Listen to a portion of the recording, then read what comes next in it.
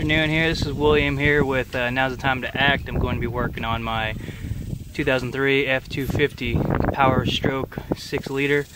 I have a diesel leak in the top of the engine compartment here, and I'm going to figure out where that's coming from and then hopefully fix it up and not have to pay an arm or a leg. Let me show you where the leak's at real quick. See if I can get it focused.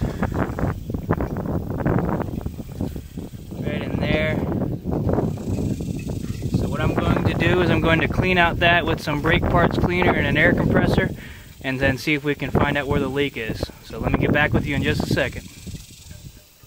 Alright, well, welcome back. I went and got the brake parts cleaner and the air compressor and blew out the diesel that was leaking right in this area here. Come to find out that right here and right here had a whole bunch of gunk and diesel still in it. You can kind of see it.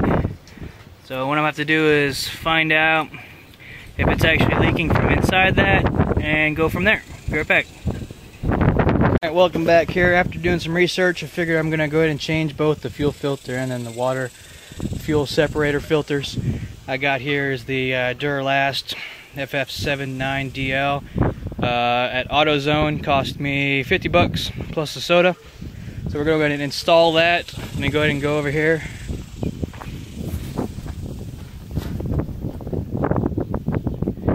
Alright, here. After watching Bullshit Corner, kind of got a few ideas off of him. I tried using a wrench to screw off the top. It was a no-go because I started stripping it because it's a plastic. But he had recommended using a 1/2 inch socket set, and it comes right off. So I'm going to go ahead and adjust the phone here.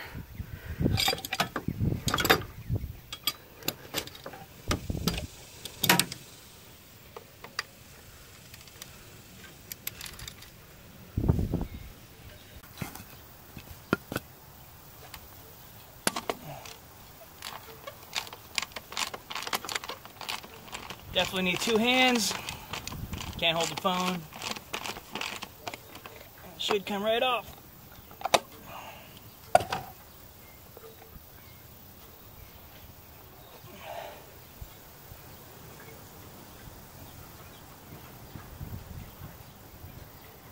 Not entirely sure where or why it was spraying diesel, but it definitely was. So I'm just going to go ahead and replace that, and hopefully that fixes the problem. That is a shot fuel filter. Holy shit, if I've ever seen one.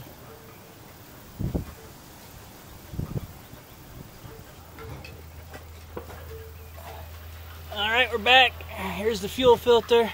You got the shallow end, it's hard to see, and you got the deep end where you can stick your finger all the way in it. That's going to go in first. Just going to put that right in there.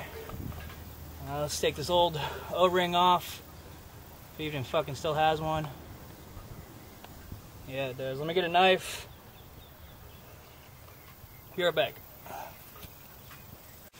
Alright, we're back. Got the O-ring off with the screwdriver because it was being a pain in the ass. But here's the new O-ring. You want to put that on. Don't forget to put the fuel filter on. Excuse me, put the O-ring on the fuel filter cap. Should just, yeah, I apologize about the one-handedness. Should just fit right in there. All the way around the top.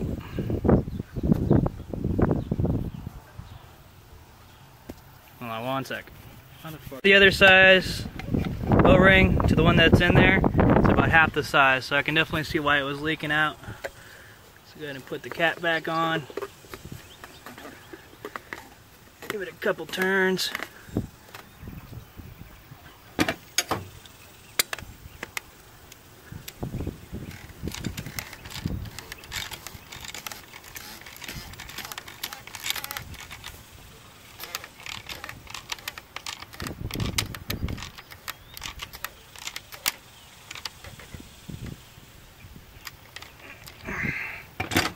Alright, there's that.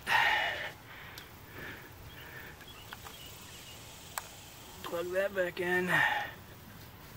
Alright, let's fire it up and see if she works. Alright, back inside here, we're going to go ahead and get started up. Neat little trick that I learned off of watching another video on YouTube was to go ahead and prime it about 3 times. So we're going to go ahead and start it.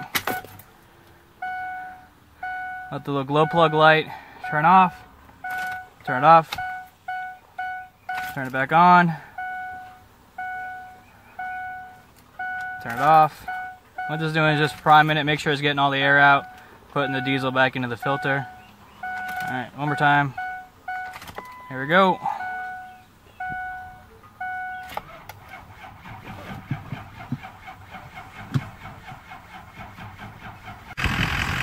Alright. I had to get it jumped because the alternator got wet with diesel, and I don't know, I had to, whatever. Anyway, I had to jump it, but it got started right up as soon as I put it on the other vehicle. But as you can see,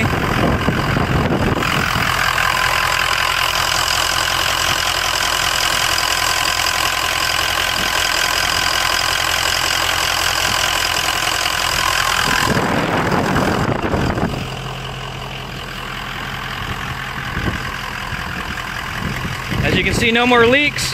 Well, anyway, thank you very much for watching my video. Subscribe to Now's the Time to Act, and I will try to upload more useful videos in the future. Thank you very much.